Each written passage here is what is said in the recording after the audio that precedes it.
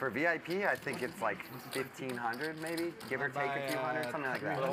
The whole weekend, yeah. 3 days. 3 days, yeah. Easy, right?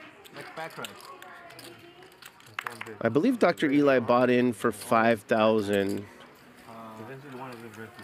Family pot. which will actually limit what Garrett can do pre-flop. If everyone's deep, he can go crazy. Oh no, Dr. Eli bought in for 40,000. I take it back. It looked like he just sat down with 5K.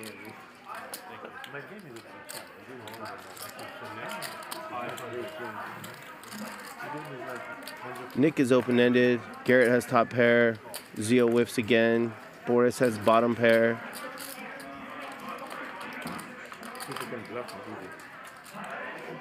Is it about to become the Garrett show?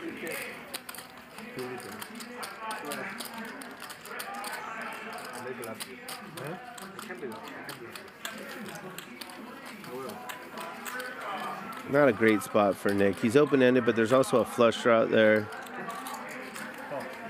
Maybe he will rep a flush if a heart comes. We're going to find out.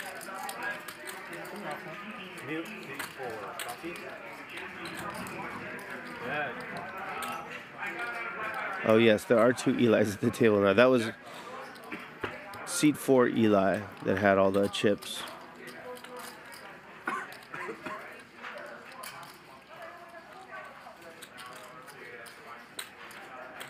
Nick needs to pull the trigger now.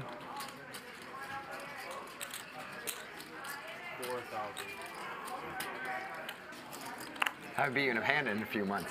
It's a little annoying. I don't think I can win this one either. I can't imagine how I can fucking win this hand. I want to put it in there just because I'm like, well, it's the only way I got a shot of winning one fucking hand against this fucking super pro these days, but I don't think it's gonna happen. I mean, I can't even imagine a fucking...